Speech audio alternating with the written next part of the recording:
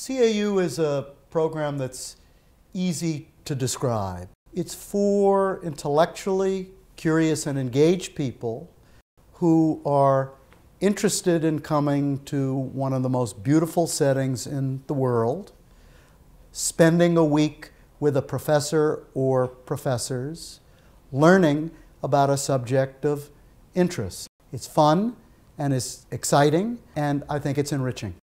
CAU also affords an opportunity for an education vacation for whole families. We're going to be teaching a course we're very excited about. It's entitled Cornell's America and America's Cornell.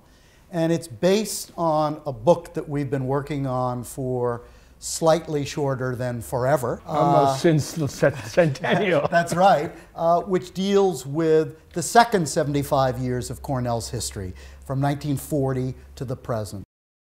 Well, one of the themes that we'll be talking about during the course is in fact the momentous events that occurred on the Cornell campus in the second half of the 1960s, when the campus was really one of the epicenters, along with Ann Arbor and Berkeley, of the anti-war movement.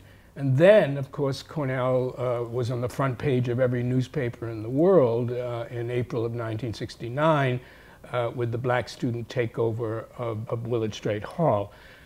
This year, 1964, is in fact the 50th anniversary of the horrific murder of a Cornell student, Michael Schwerner, along with Goodman and Cheney in the South as they were trying to register voters. And we're beginning to commemorate those tumultuous events of the late 60s this fall during the sesquicentennial. Yeah, Cornell has so much to teach us about the civil rights movement, the war in Vietnam, divestment from South Africa, openings to China, and we're going to try to deal with all of those themes in the course of a week as we deal with them in even greater detail in our book.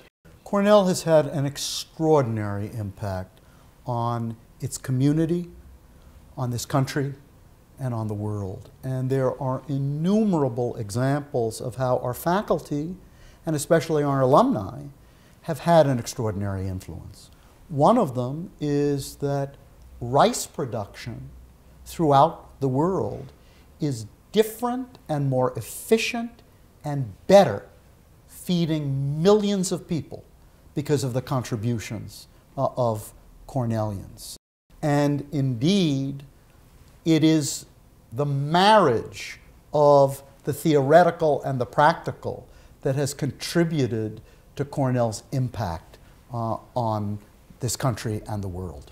And I think it's fair to say we also tell stories, fascinating stories about particular undergraduates who at a certain moment in history come to play a very important role in the life of this institution and of America.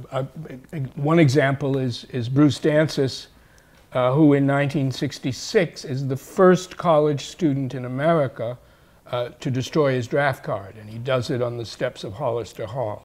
This course is going to illuminate not only the history of Cornell, not only the history of higher education and the importance of higher education, but our own country's history, because it's a way for us to enter into our past and a different way of understanding that past. These years from 1940 to 2015 are years of great significance for this country, and this is a way of understanding what happened during these extraordinarily momentous times.